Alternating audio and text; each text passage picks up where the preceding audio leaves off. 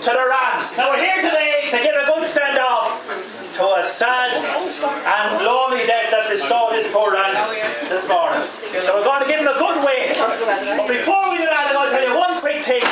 St. Stephen's Day, which is today, not Boxing Day, it's St. Stephen's Day. Remember that. So how did they come to be St. Stephen's Day in the poor old Wren? Well, what happened was, our Lord was sitting in the garden, and the next minute he was hiding out in the bushes where they wouldn't get him, you see. St. Stephen. And then wasn't there, Lord?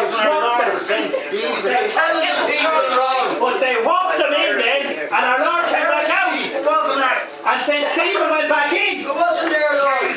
One voice, one voice. Tell the story right.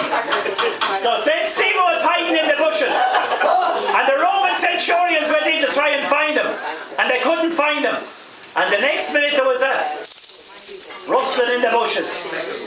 And who was in there? Who was in there in the bushes? Only the little Wren that gave away the hiding place to St. Stephen. And he became the dirty fella. He became the first martyr after that.